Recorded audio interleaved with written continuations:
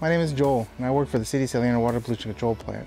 I'm a sewer system maintenance worker too, and today I'm going to show you guys how we document and inspect our sewer lines with our camera. This is our main camera right here that we use a lot to document everything in our sewer system.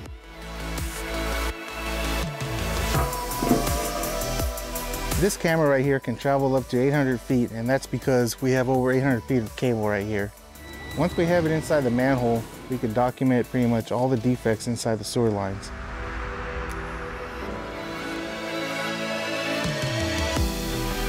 Cracks, broken pipes, roots that get into our pipelines, illegal dumpings, and grease that cause blockages.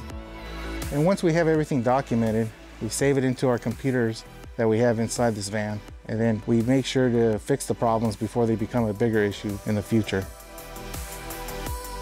If you want any more information about our camera van, either check out our website at sanleandro.org or you can give us a call.